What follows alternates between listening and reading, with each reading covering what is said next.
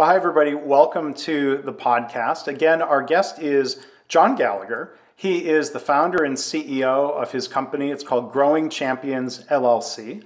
He is an executive coach, a mentor, and a consultant. He was with Simpler Consulting for over a decade after being an operations manager and a division president for two different companies. And he's now the host of a podcast called Uncommon Leader. Or is it, John, let me welcome you to the podcast first. How are you? Hey, Mark. Thanks for the opportunity to meet with you. It's great to be with you today, and I appreciate the opportunity to talk with you and your audience as we go through this. Yeah, well, thank you for being here. I jumped in because this could be my mistake. Is the podcast called The Uncommon Leader? My notes just say Uncommon Leader. It's listed as The Uncommon Leader Podcast, but a lot of different things to call it and hashtags of what you end up. As long as we get everybody to the right site by the end of the call, that'd be good. Right. So I hope listeners will go and search whatever podcast app or directory you're using to listen to us right now. Go search for The Uncommon Leader. And again, it's John Gallagher as the host, and he's joining us today. So we're flipping the tables, or we're on different sides of the table. I don't know why I'm butchering. I think we are different sides of the camera and the table as we go through, because you and I had a chance to do this just last week on the Uncommon Leader podcast. I was gracious that you gave your time there as well. So it's pretty cool to sit on the other side. Absolutely. Yeah, well, it's good to have another conversation. This one is actually going to be released first, and then the episode where I appear on John's podcast, The Uncommon Leader, that's going to be October 19th, right? That's correct. Yep. October 19th, we'll release it. Absolutely. All right. So different conversation. The tables are turned. And today it's a chance to hear more about John's background and experiences. So John, I'll ask you like I ask most every guest on here. I mean, what's your lean origin story? Like where and when did you first get exposed to this? No, I like this question. It's something I had thought about as I listened through your podcasts, and it feels funny to say it, but it goes back almost 25 years, which doesn't seem quite possible. But I was an industrial engineer or an industrial, I don't know even what my title was, continuous improvement engineer or something like that. And we were launching on this thing called lean.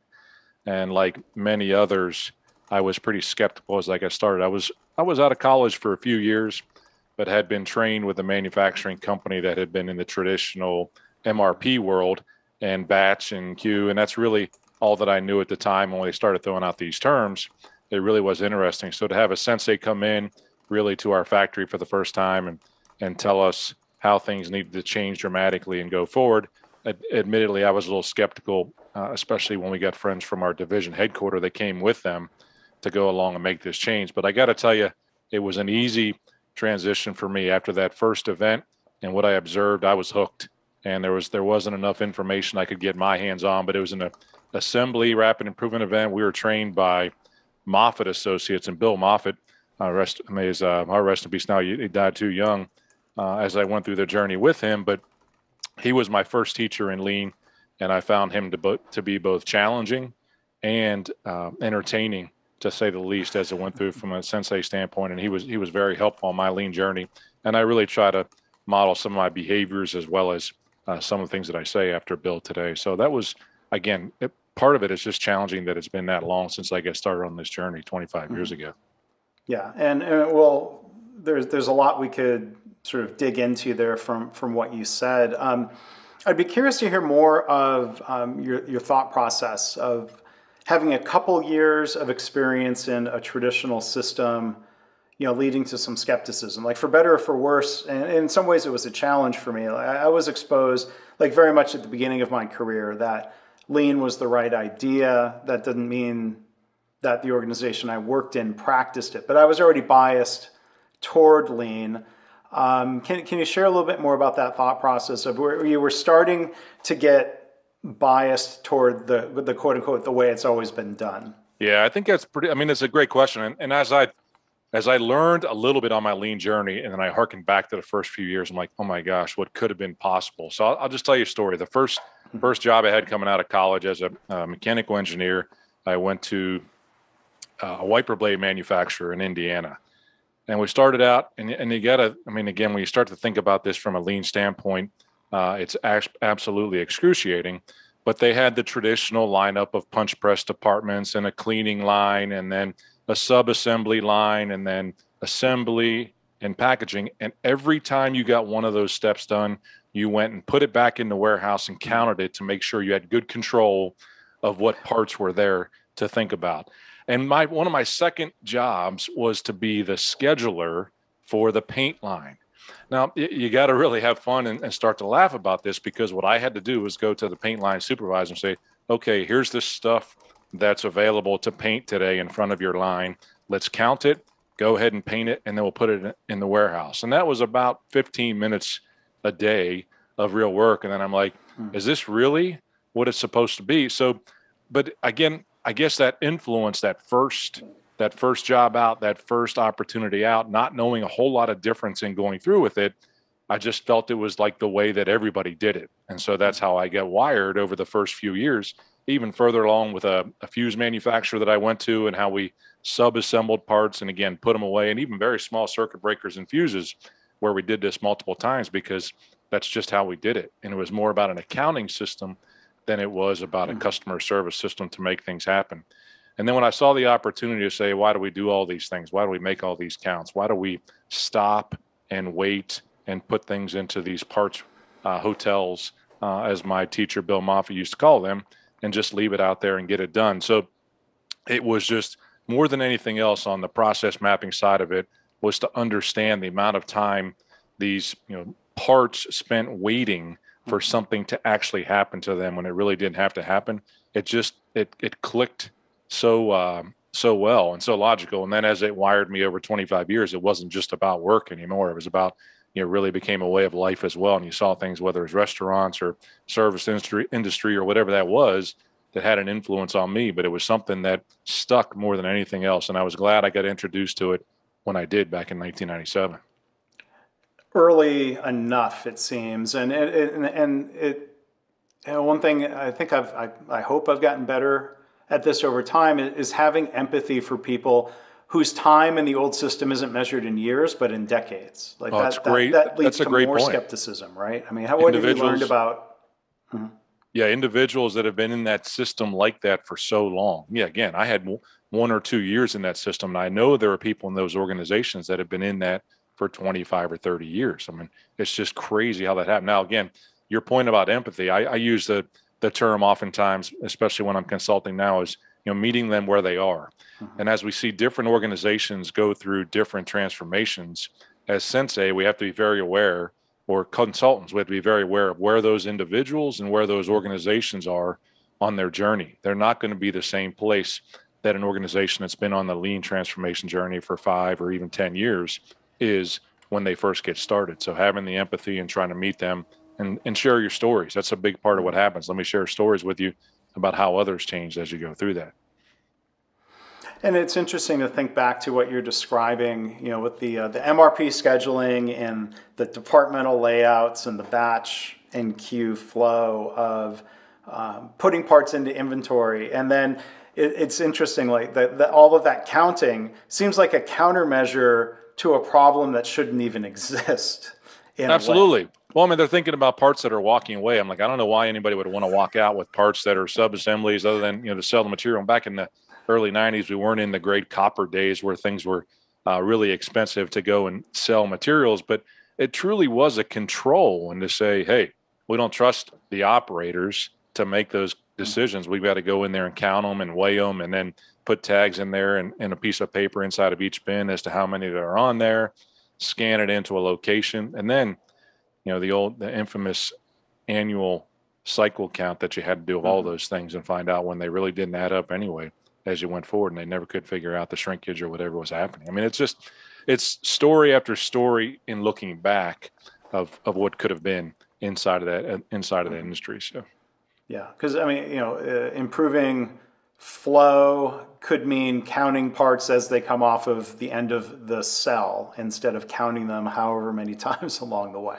Absolutely. Well, again, I remember this funny story. So I used to be a second shift supervisor in a fuse assembly location, and we were making circuit breakers, but we do this little sub-assembly, and then we spend a lot of time stacking them up and then putting cardboard layers in between each layer of circuit breakers and stacking them up and trying not to spill them as they move to the next operation, rather than just putting it in a single line, doing one at a time as we went forward. So I don't know, again, it seems so obvious now compared to what it was then.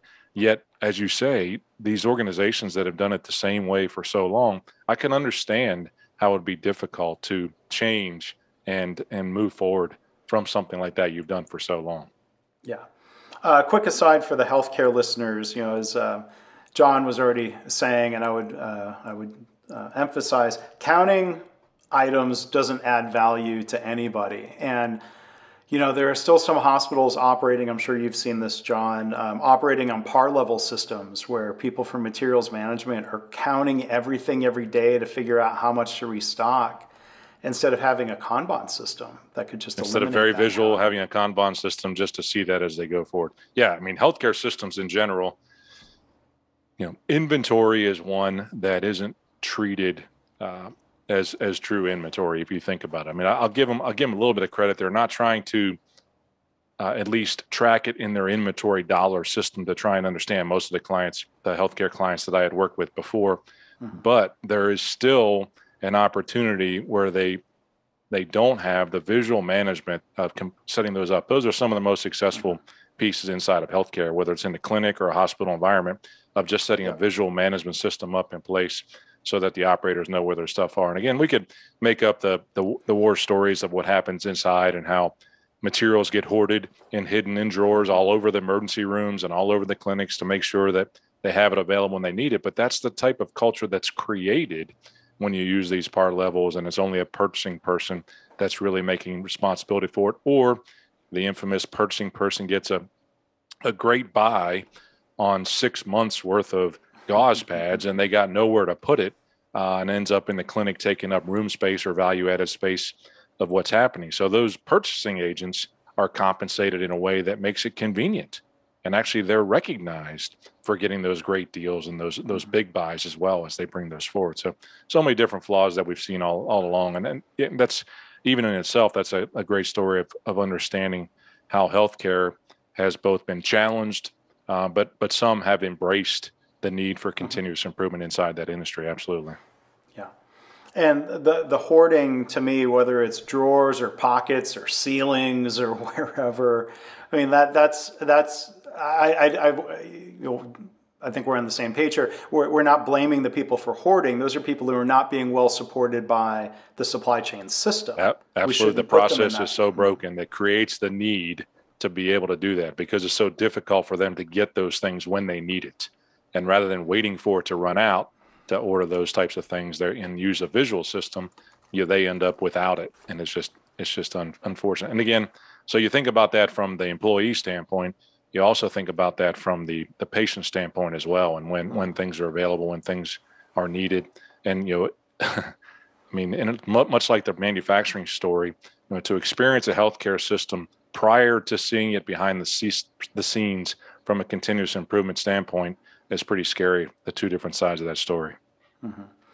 And I think we'll come back and maybe talk about healthcare more in a little bit. But I'm curious, John, to go back to the first Kaizen event, the first sensei. You're talking about Bill Moffitt.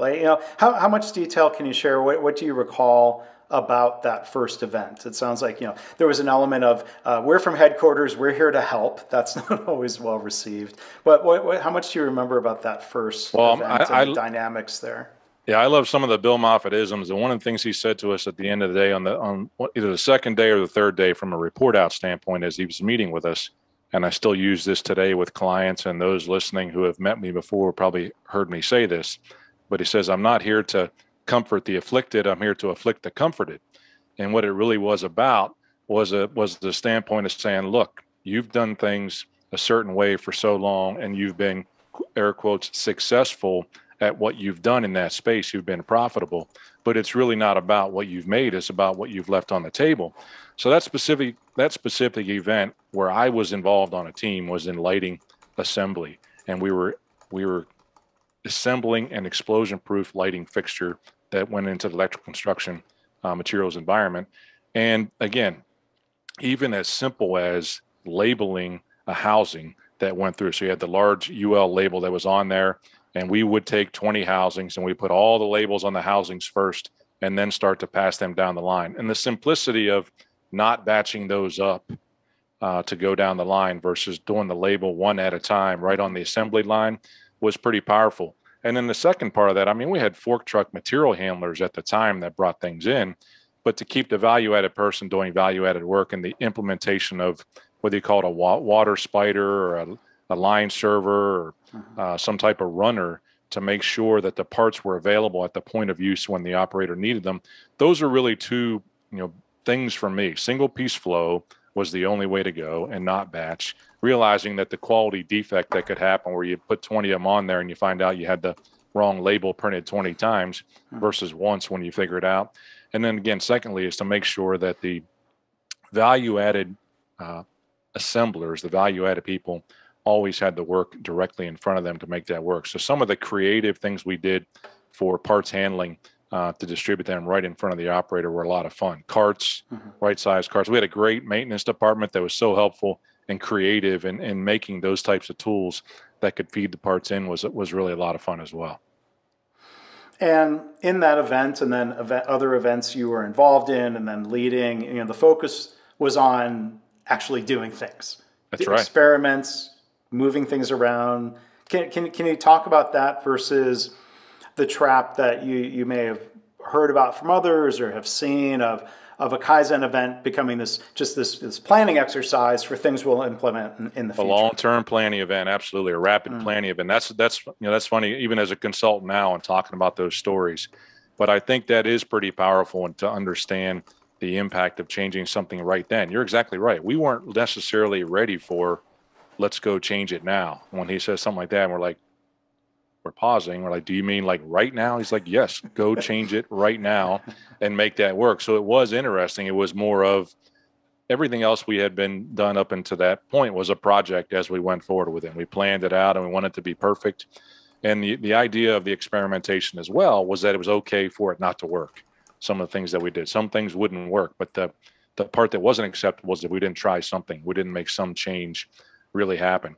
And I think, there was about 200 folks that worked in our facility at that point in time. And I had the chance, as we went through that, to become promoted to the facility manager at that location as we went through. So there's a whole leadership component inside of that as well, but to engage the operators in making the changes as well. And it wasn't just a change coming from the engineers or coming from the managers who are saying, okay, we're going to change the way we assemble things today, or we're going to change the way we handle things today.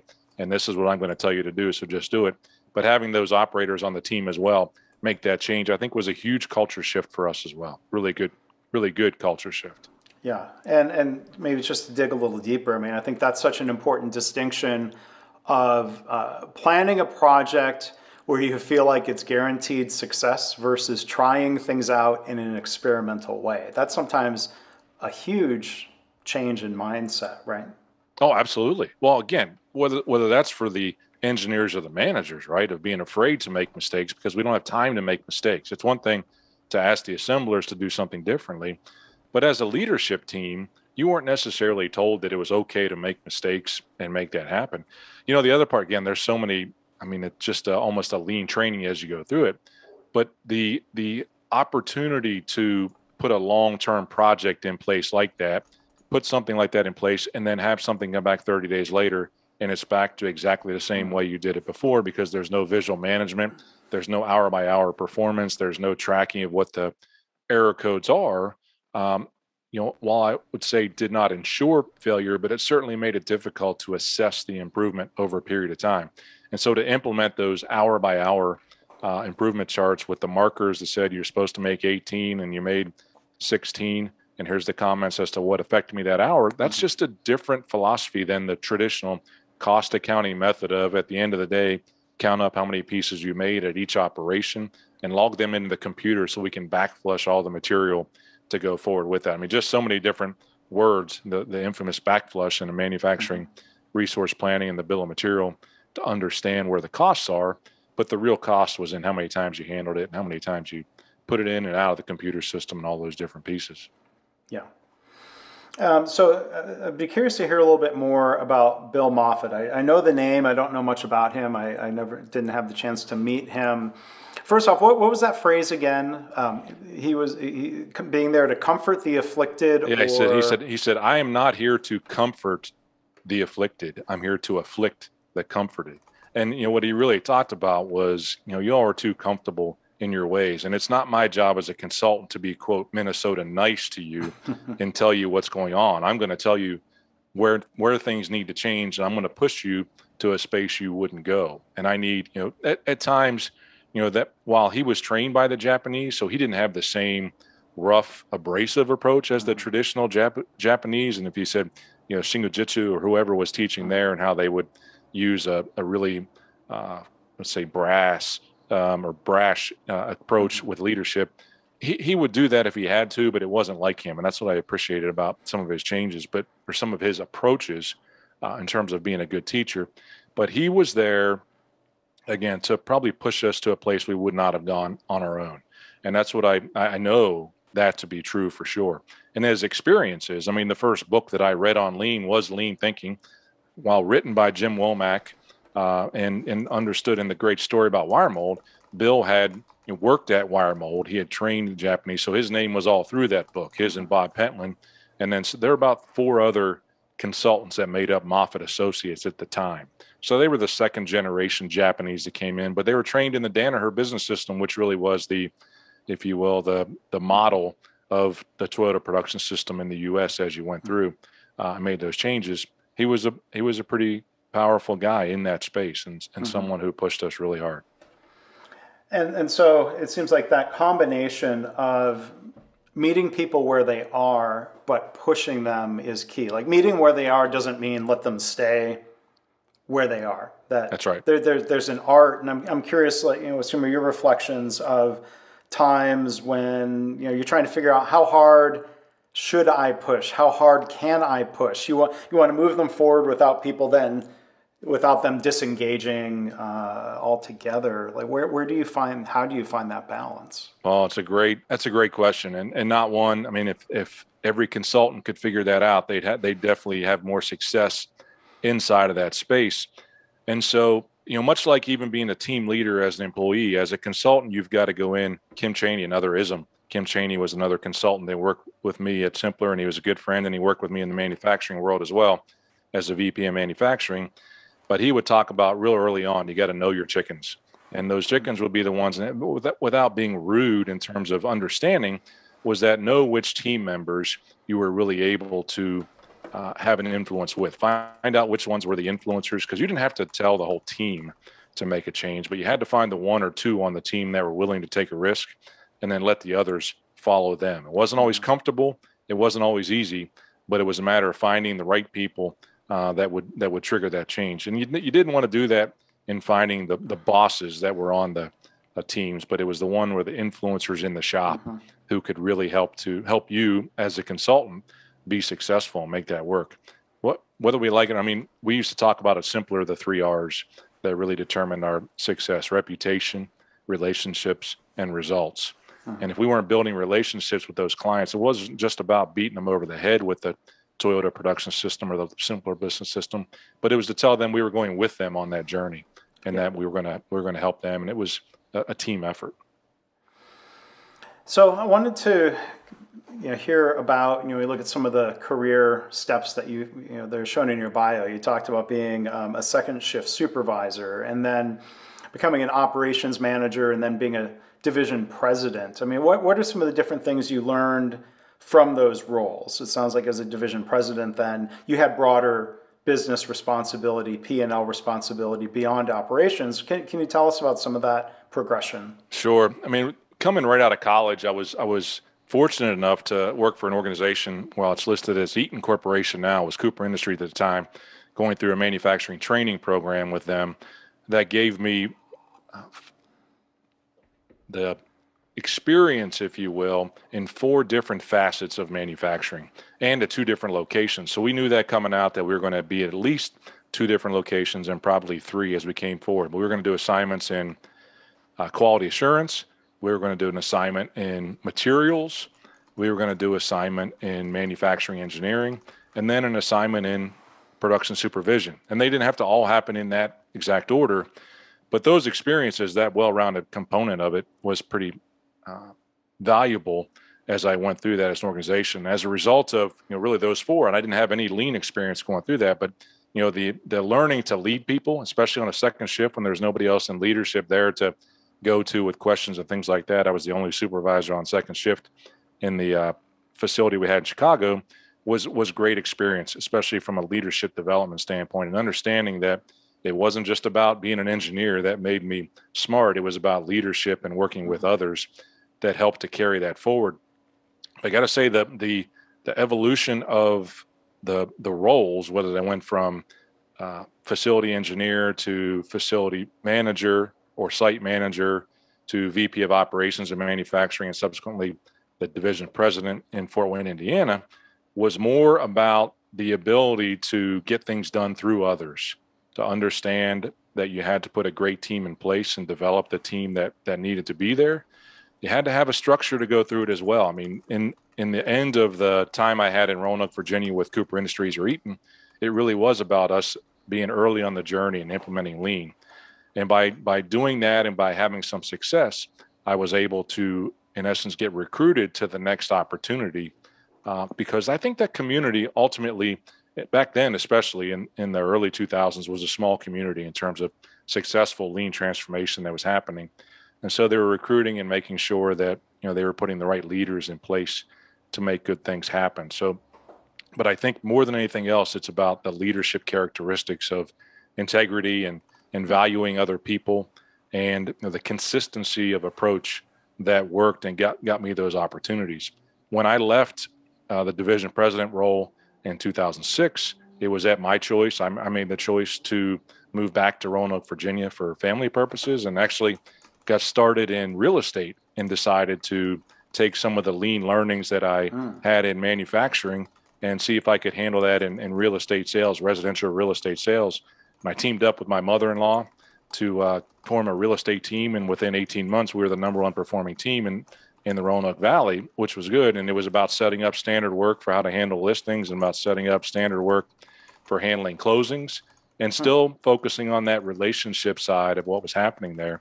Now, my mother-in-law had a good base of work that had been done, but the opportunity to put new systems in place to make improvement felt like it worked in real estate sales as well. So, wow. And then, I mean, the whole story getting back into healthcare was a lot of fun. If you don't mind me sharing that just a little bit. I mean, I rode the real estate market all the way to the bottom in 2008, 2009, and it got to where that business wasn't a whole lot of fun anymore as I went through that. And so I was assessing whether or not I wanted to get back into manufacturing and operations. And I got a call from previous coworkers who said, "Hey, why don't you go work for this simpler consulting company, do lean consulting?" I said, "Look, I got no desire to be a consultant. I really don't. I don't have any interest in that travel life that needs to be done. And it's just not something." And they called me back 2 times. And the third time they called me back and said, "Look, we know you said don't do that, but what if you did it in healthcare, the lean in healthcare?" And I hadn't really heard of that or associated that before. I said, "That sounds kind of interesting," and another good experience.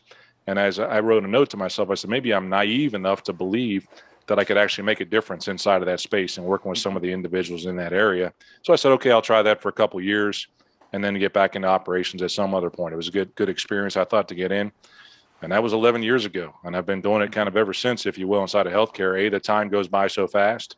But secondly, is I really found that I was interested in it, especially on the healthcare side. And I found to be pretty good at it in terms of the relationships that I built, especially with the C-suite and some of the leaders in these organizations, and helping to make a difference. So I've hung around in it. It's just something that's worked out pretty well. Yeah. I'm sure, this is a topic that's come up with a number of guests. You come into healthcare from a different industry, manufacturing, and interesting to have some time in a different service sector in real estate. Probably hit with the phrase or the question or the statement, sometimes in a challenging way, but John, patients aren't cars. How often do you get hit with that? What's your approach for addressing that concern or that question? Well, it certainly was early on. In fact, I remember my first event or rapid improvement event in healthcare was on the implementation of the diabetes protocol in a clinic, where if a patient had diabetes, they were supposed to come in every 4 weeks or every 12 weeks on an A1C based on how often, and they had a percentage that they weren't achieving on that protocol, and they were looking to make improvements to their processes there.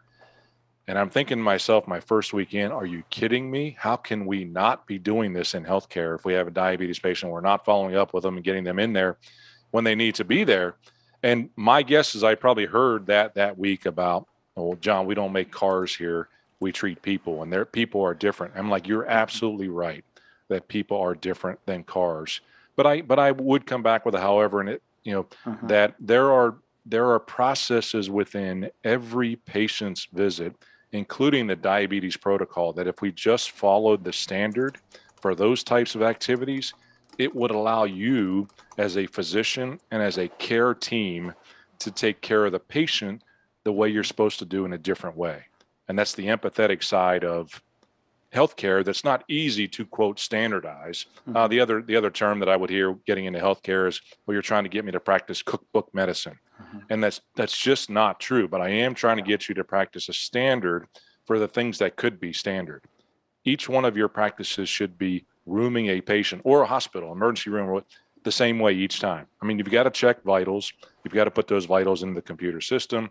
You've got to check their weight. You got to check their height. You got to ask them what they had to eat in the last 24 hours and make those things work. Ask the same questions every time for every patient so that when the physician gets in the room, they don't have to ask those questions. I mean, just different stories like that. But it was about, again, understanding that when they said patients weren't cars, I absolutely agreed with them, but that there were processes that patient experienced that they could standardize and reduce the variation in terms of some of those activities. So, I would, and frankly, I would actually end up being patients in many of the clients that I had. I said, if I'm going to be here, I'm going to go ahead and experience their system. And I wouldn't tell them. I'd just sign up to be a patient, and I'd start to go through their system. And then I'd share my experiences with them, what I actually experienced. I did it with a client when I went through my neck surgery. I had a neck fusion surgery back in 2015, and I was a consultant with a large hospital system, and didn't tell them I was going through the system didn't tell the leadership team that I was doing that. And I documented my story all the way through about the 6 months that it took me to get through that, and then told them in a transformation review what I experienced. So that was pretty powerful, to the point that the chief medical officer stood up and was in tears about what I had experienced. And I said, look, the care that I experienced was magnificent. And that's generally what happens. But it's the process that the patient experiences with regards to the other things, billing, setting up appointments, all those different activities that really shouldn't be bad, that make the whole experience of healthcare really terrible in most cases. Yeah. And in a lot of cases, like you're saying, it's great people, it's caring people, burdened with dysfunctional systems or systems that don't support them. It's funny, you think of, back to a couple of minutes ago, you're saying, yes, it's a factual statement when somebody hits you with patients are not cars. I'm like, oh, agreed. Okay, now what? Like the however, or let's set that aside now. The what now? And as long as people are inquisitive and trying to learn. Okay, well, tell me about what other hospitals have done, as opposed to just shutting down. Cookbook medicine is interesting because I've taken enough cooking classes to think of, there can be a standard recipe, but they also teach you taste what you're cooking, because there's inevitably variation in ingredients, and you could be following the quote-unquote cookbook. That's unfair to chefs. Like, a good chef is going to vary the way they're cooking. So there's this question I want to throw back to you of, it's not binary, standard or not standard. Like there's this middle ground. I'm curious if you have thoughts of working with people, figuring out what to standardize and to what degree it can be standardized. It's a good question. And one of the things I used to say as follow-ups as we went through the journey, I said that every patient should get unique care delivered in a standard way. So, ultimately it was absolute that every patient is different because, let's just on the science of it. Again, you almost have to set that aside. Genetics, people are different. The type of care that they received as a child, the things that existed already, coexisting conditions, or excuse me, pre-existing conditions that were there that have an impact on the care. So every patient does need to be dealt with differently in a standard way, as you ask some of those questions. So, my question always really is what are the questions that every patient must hear from you, that you need a response from every patient to move forward. Some of the challenges, look, not to dive down a different rabbit hole here, but I was thinking about this beforehand in terms of some of the challenges in healthcare is that 15-minute encounter is, such a small amount of time, talking about that patient visit, or even that experience in the hospital, whether it's 2 or 3 days, is such a small amount of time in the care of a patient over the course of their life. So it's these other external circumstances and understanding with empathy, learning what the challenges are that they face outside of the office and making things happen where you can make those good things happen. So again, if I know going in that my patient has had their A1C checked, that they have had, they're over 50 years old and they've already had, it's marked in the system, they've already had their colonoscopy, and that they are already on their blood pressure medicine and they've been taking it properly, but they haven't been able to take their statins or whatever they are. Okay. And I can see that in a mock-up so that the physician can now focus their energy in a unique way to say, tell me what's happening in your life now that's impacting you, because I've already got all the standard data. I know how much you weigh. I know your blood pressure. I know your pulse ox and all those things. So those are the standardized things I should always have available to me as a physician so that I can be the empathetic physician that I need to have. I'm losing the gentleman from the Jefferson University who used to talk about that. He was an OBGYN, and he talked about what I really want to be able to do is focus on the personal side of being the physician and not on the detail side of what should have already happened before it got to me. So, the physician needs to be able to recognize that his team can do good things. And that's part of the challenge as well, that those physicians have been trained to do all that stuff on their own for all those years in their training. And they get out and they're asked to perform in a team environment that others can do things for them. And they're not used to that. They're not trained for that. They don't understand that. So there's a culture change for them personally in a personal transformation they must go through as well. A physician, growing up likely as a straight A student, going through all the way through med school, they've always been told they're the top of their class, whether it's through high school and then in their 4-year degree. So they've never been told they have to change. They've always been told how great they are. Now it's an opportunity for us to empathize with them, meet them where they are and say, yeah, and there's a better way that you can do it now as well. So. Well, I love that phrase, just to go back and recap, as you put it, unique care delivered in a standardized way. That sounds like an impossible challenge, but it is possible. Yeah, I think it is possible. And I think, you look at the value stream that is the patient who starts at birth and goes through till they either leave your healthcare system or they expire. That means they die or they move somewhere and go somewhere else. That there are standard touches that should always exist for a patient, regardless of the circumstance. And how are we as a healthcare system, how are we as an ecosystem making sure that all those touches occur? Because they don't have to always happen inside the physician's office. They don't, that's a whole different conversation we could spend a lot of time on with regards to where care is provided. But there's a certain set of protocols that every person has to go through to determine future success in terms of their health. Absolutely. Yeah. So I want to pivot and talk about your podcast. And again, our guest is John Gallagher. His podcast is called The Uncommon Leader. I'm curious to hear, what was the inspiration for starting the podcast and why a podcast with this really interesting theme? Sure. Thanks for that question. I think it's something that's been brewing for a long time in me. I've thought for a long time about really the opportunity of running my own business, both coaching and consulting, in a little different way, especially from a leadership development standpoint, which is something I've had a passion for really since my first mentor introduced the first leadership book to me, The 21 Irrefutable Laws of Leadership by John Maxwell back in 1998. And I, much like in 1997 when I became hooked on lean, that book and that leader hooked me on leadership development as well, and the important side of leadership development. And so, the definition, the uncommon leader, really got started with, a good leader can help an organization to grow. A good coach can help a team to win a few games. But a great leader, or an uncommon leader, an uncommon coach, is one that not only helps them to win, but also makes a difference in their life as well. So it's success in both work and in life from a vocation standpoint.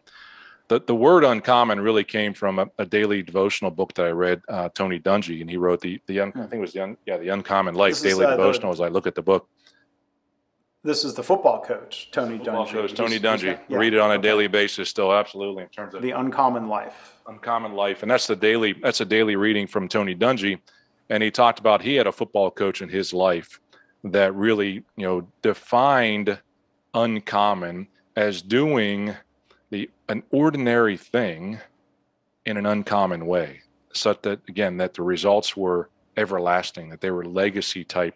And so the Uncommon Leader podcast was really born out of who are the leaders that I know that are uncommon, that have taken really what their skills are in terms of business, or in terms of ministry, or in terms of sports, or whatever that is, and really done things in an uncommon way, gotten uncommon results with what they've done. And one of the things we've talked about is that their approach is such that they've not had to run over people, but they've influenced people to get things done. I mean, Mark, you know this in your career, as I've watched your career, your primary role is that of an influencer. You're asking people on a regular basis to change in whatever space that is, whether that's through your blogs or your podcasts or your consulting side of the business as well. And they can tell you no. I mean, because they should pay you for it, absolutely, but they can absolutely ignore you. So you've got to be an influencer in their life that's making a difference to say, I need to listen to this person and really understand what they have to say. So I like to interview leaders on the Uncommon Leader podcast that really have made a difference in my life, have been ones that I've seen. I have this list of kind of those ones that I've come in touch with that I want to talk to on side of that podcast, and ones I've never met before who have still had an influence on my life as well, that whether it's through their writing or their blogging or their work that they've done as well in terms of that influence. And that's how I was born. So it's been pretty cool so far. I've had a good time with it. Well, good. Who are some of the guests that you've had on, and how many episodes? I don't know that number. It's pretty new coming in terms of the episodes. We're right at about a dozen episodes total that have come in. I've had Dr. Paul Deshawn, who is the former CEO of Sutter Gould Medical Foundation, the author of Preventive Physician Burnout. One of my mentors, Tom Carmazzi, who is the retired CEO of the Tuthill Corporation. Got one coming out tomorrow, though, by my trainer, Margot Bellinger, who was my fitness trainer for 2 years and helped me on my personal fitness and health transformation from 260 pounds down to 185 pounds that I've been at now for a couple of years, and made a huge difference in my life from that standpoint as well. I've had my pastor, who's been my spiritual mentor as well, as I've gone through the journey, and how he has influenced me and really talked about others there. And I've had other executive coaches like yourself. I've had Coach Bill Hart from the coaching company that I received coaching from for about 7 years on the executive coaching side. So some really interesting folks that have been on, and looking forward to pulling more people into that conversation as well.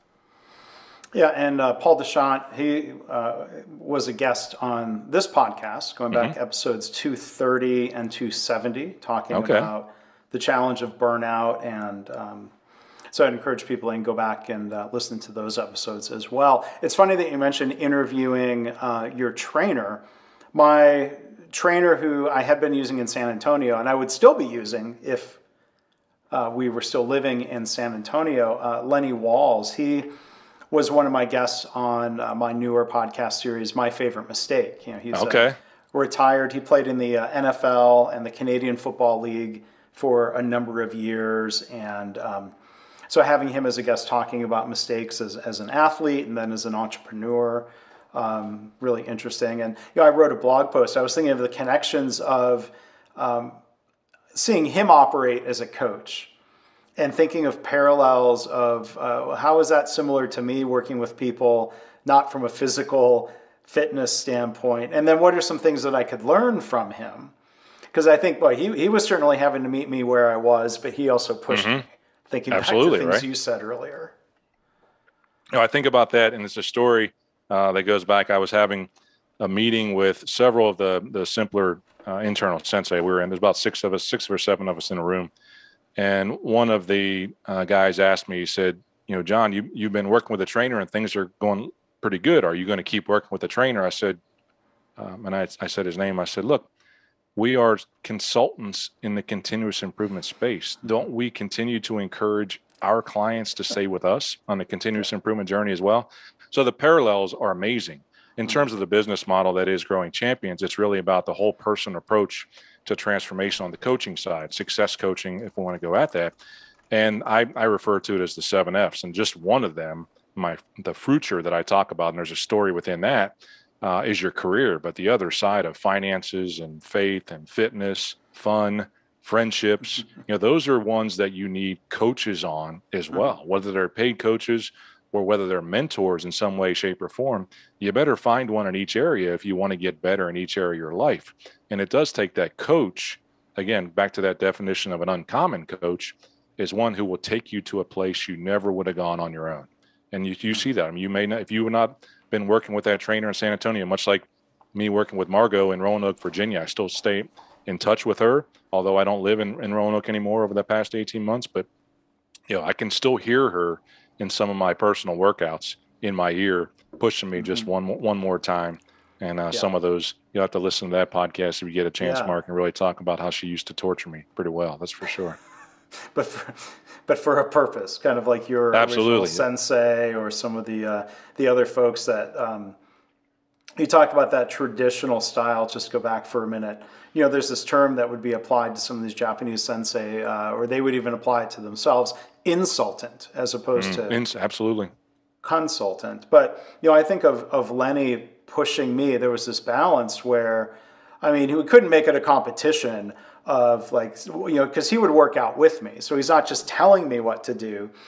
He's working out. He's demonstrating what good looked like, both in terms of form and I don't think I will ever be as fit as Lenny, but it wasn't a point of him shaming me or making me feel bad. Right. Or look what I can do. Why don't you do that? No, that's the other side. That's right. It wasn't an ego. It wasn't coming from ego. No. There was definitely purpose inside of that again, those individuals know, and that's the uncommon side, that those individuals, when you work with someone like that, they have your best interest at heart. And it's not just about them. It's about you more than it is about them. Absolutely.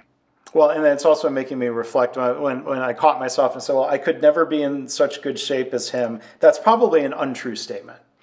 So I will retract that to take a little bit more ownership of it. I choose not to put in the effort in terms of exercise and diet. That's probably a more honest statement.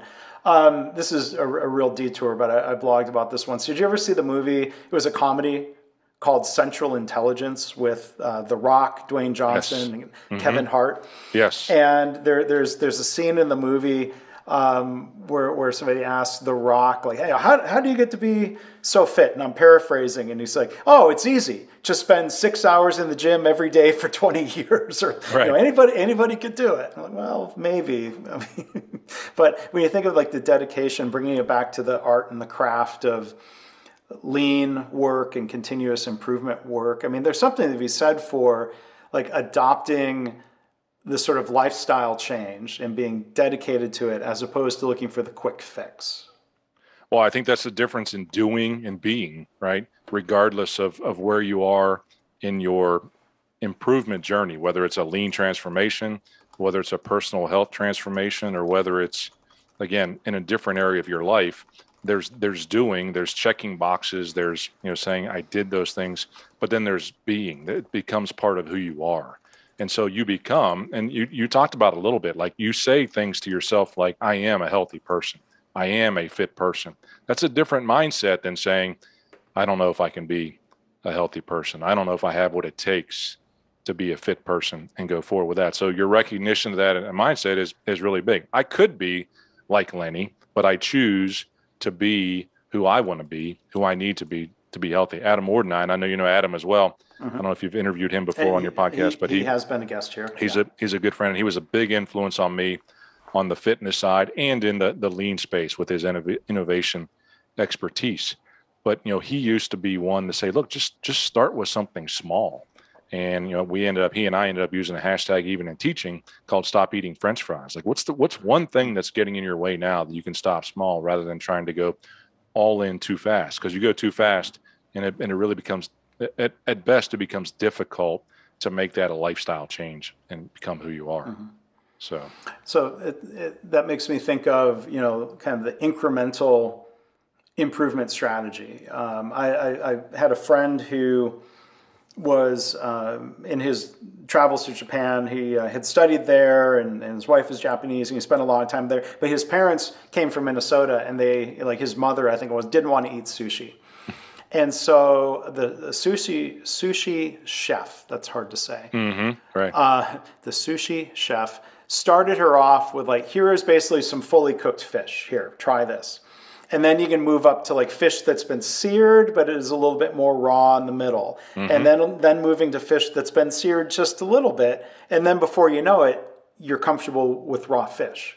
And that seemed like a very practical, reasonable strategy of not expecting someone to make this wholesale change, whether it's in workplace settings or their life. Well, I think you're exactly right. And then it goes way back to one of your first questions about, when you have the resistance to change at the start, whether it was me when I was just getting kicked off on the journey in 1997 with lean, or whether it was me talking with Adam in my space about 10 years ago and saying, look, the only time I'm ever going to run a mile is if somebody's chasing me down the road. That I just didn't feel like I had that in me with regards to being a fit person. And so, the start of something small, like just, stop eating French fries in terms of losing weight was a big transformation and allowed you, to your point, the continuous improvement of getting there. I think it's one of those ones that you talk about movies, and I like to use movies as well. And I think one of the perfect sensei analogies outside of Karate Kid, which was a really good sensei analogy, and Mr. Miyagi was Nanny McPhee, and how she told the kids that ultimately when you need me but don't want me, then I must stay as your coach. When you want me but don't need me, that's when it's time for me to go. And that's when somebody's become, the person they need to be and is able to continuously improve on your own. And as a sensei, that's when you're starting to win, when the knowledge transfer is recognized such that individual or institution make that change, that they don't have to have you there all the time to continuously improve on that journey, to push them all the time, to tell them what to do, or individually what to eat, or what behaviors to do as a leader. I need to get up every day and, read 15 minutes as a daily discipline. I need to, walk the Gemba on a daily basis to see what's happening and checking with what's going on. That just becomes part of who you are. And that's when you're winning as a sensei or as a teacher in that space.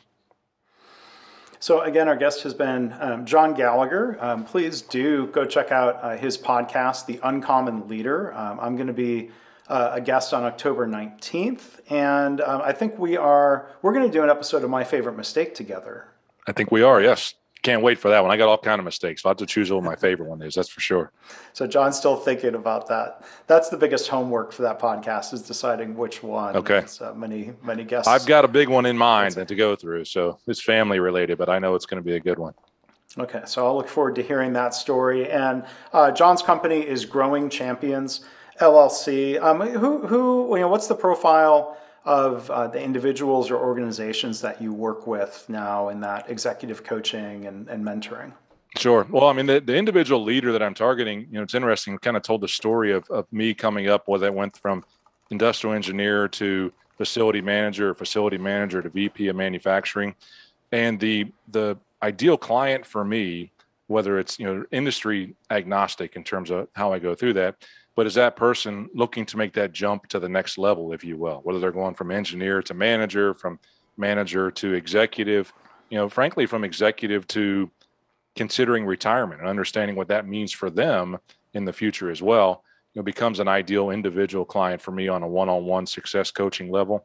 It's a whole person approach that I work forward with. Mm-hmm. From a consulting standpoint, Me as an individual right now, I'm contracting with others, but I would, there's organizations that could be up to $250 million in revenue that they go through, multi-site, that gives an opportunity, and they recognize the need to change, but they're small enough that me as an individual can have an impact on the overall leadership of the organization. So I like to set it up where I not only coach or consult the organization on a continuous improvement journey, but also to coach the top executives one-on-one on what they're doing from a leadership development standpoint and what's necessary as well on that journey too. So that's who I'm targeting anyway. First year in, it's going pretty well, staying busy. So. Well, good. And the website where people can learn more about that is? Sure. It's growingchampions.net is the website for more about both the consulting and coaching side. So I'll put a link to that in the show notes, a link to the podcast, a link to some of the blog posts and things. John's brought up a lot of concepts that for some reason today was just jogging my memory of other things from the podcast or the blog. One other random question for you, John. For those who are just listening and not watching on YouTube, don't see what I do. There is a football over your right shoulder. So I'm just curious to ask, what's the meaning of the football? The meaning of that football is actually pretty powerful. So it is the state championship football from my junior year in high school. Now, I didn't get that as a result of being the MVP or anything like that. I actually didn't even play in the game. But as a relationship that my dad had, that football was in the state capital of West Virginia for a long time. And that football was with the executive director of the American Legion for the state of West Virginia. And my dad was a local commander growing up. And when that gentleman passed away, his son gave my dad that football, who gave it to me. But that's got all the signatures of the players from the 1985 state championship football team of Brook High School when we beat Parkersburg 7-0. First state championship in high school history. Wow. Well, I'm glad I asked. That's a very cool connection. What position did you play if you would have played in that game? If I would have been in the game, so I was a good JV player at tight end and defensive end. I was not quite fast enough to be. But I played basketball as well. So my senior year, we won the state championship in basketball. That's the little statue, that guy there. Okay. Shooting a free throw. I guess that was kind of fun. And we were the state champions my senior year in basketball as well, which was kind of fun. And my claim, I guess, that I have is I was the first student to graduate from Brook High School with both a state championship in football and a state championship in basketball. So that was kind of cool. I got that going for me. Doesn't make me any money today, but gets me a couple people on Facebook that'll follow me anyway. Well, you've got a lot going for you, John. So thank you for sharing your experiences and some recollections and talking about the things that you're doing and working on today. So anyway, we could have done a couple different episodes. I mean, we could have done one that dug into nothing but the lean and real estate angle. We could probably do a whole episode on healthcare. So maybe we can do another one someday. That'd be great. We'll do my favorite mistake first, though. Okay. So. All right. Sounds good, Mark. Hey, I appreciate the opportunity again. Your gift to the folks that are listening to you. So I know, and they're bringing these folks on and having me on there with some of the other names you've there. I do appreciate that opportunity. So hopefully it adds value to you as well. I think so. I enjoyed it. So I hope that I trust the same was true for the listeners. So thanks for the conversation today. Good. Really appreciate it, John. You're welcome, Mark. Thank you. Yeah.